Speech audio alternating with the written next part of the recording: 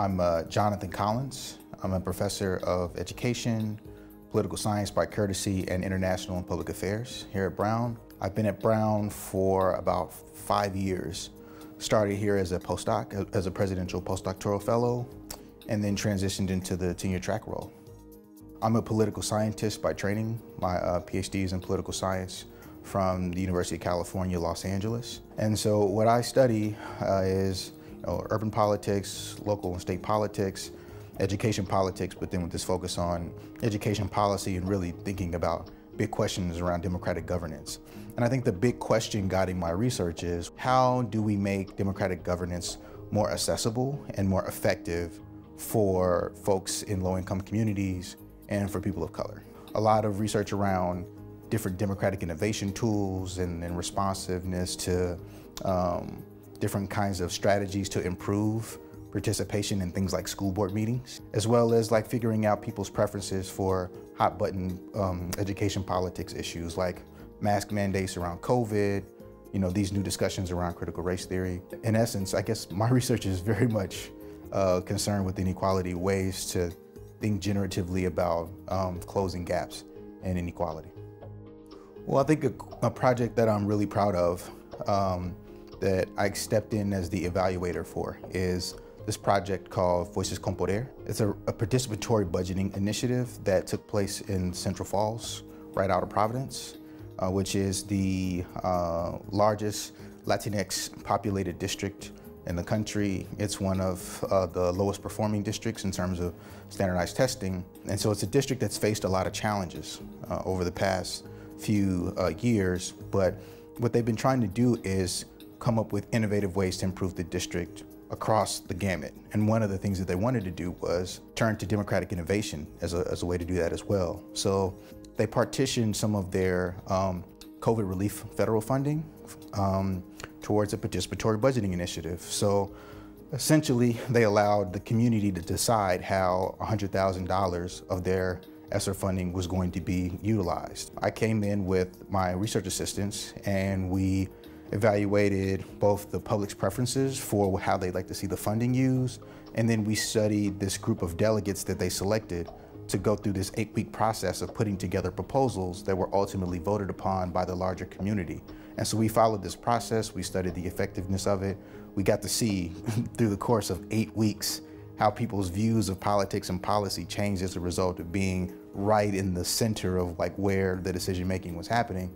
And to see this kind of growth and empowerment, this feeling of excitement and enthusiasm towards their ability to see a real change happening in their district, that was a fun project for me. I mean, I think about the voting day. It was in August. It was on the hottest day on record in Rhode Island history. And so all these folks are coming into this swarming hot gym at the middle school, and they're using official ballots that we got donated by the Secretary of State's office to cast their ballots for this participatory budgeting initiative. And we have kids voting, parents voting, adults, there's music playing, there's food trucks outside. And so you really got to see the beauty of democracy in communities that we don't associate with strong democratic participation. So it was fun for me. My teaching is what makes me a good researcher.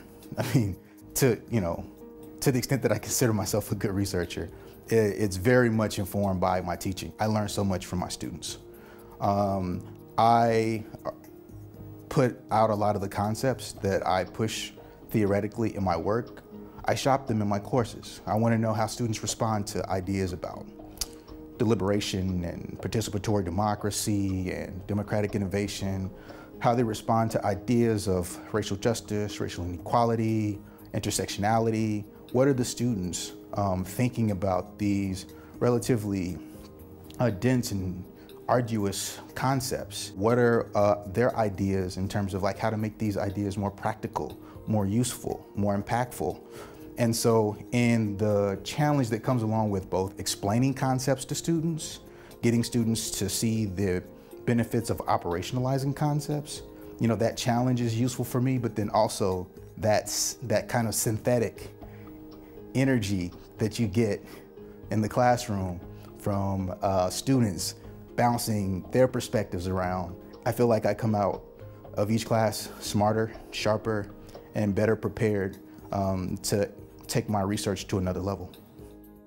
And I think the questions that you've put on the table are very powerful yet innocuous questions, and they're great for having these kinds of conversations. I think if there's another question about inequality, the big question I think that we always grapple with is like, what can we really do about it? You know, like what can we really do to address issues of inequality? And I guess like, you know, what is the academy as a whole doing to provide something useful for that question? And I think, you know, for me, it's something that I grapple with quite a bit.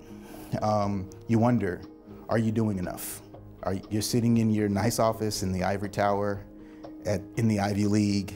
Are you really on the right side of getting this thing right? I don't have the answer to the question, but I think it's important that we continue to ask ourselves these questions, that we confront our own privilege, that we confront this fortunate position that many of us find ourselves in, and use that as motivation to make sure that we're holding ourselves accountable, that like inequality should be at the forefront of the work that we're doing, the questions that we ask, the research designs that we develop, the way in which we think about interacting with quote unquote human subjects. You know, we should be thinking about ways in which this helps us move us a step closer to an equitable society.